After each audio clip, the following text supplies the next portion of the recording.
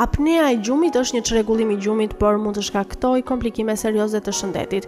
Ky çrregullim bën që frymëmarrja juaj të ndalet në mënyrë të përsëritur dhe të rifillojë kur jeni në gjumë.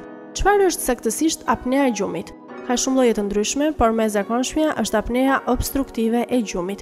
Kjo ndodh kur muskujt e fytit relaksohen me ndërprerje dhe bllokojnë rrugët e frymëmarrjes teksa flini gjumë. Ka një sër simptomash të ndryshme që lidhen me apnen e gjumit, por disa nga më të dukshmet janë ngërhitja me zë të lartë, zgjimet e papritura, të shoqëruara me gulçime dhe mbytja. Djersitja gjatë natës, dhimbja e kokës në mëngjes, presioni i lartë i gjakut, ulja e dëshirës seksuale janë gjithashtu shenja të mëdha treguese.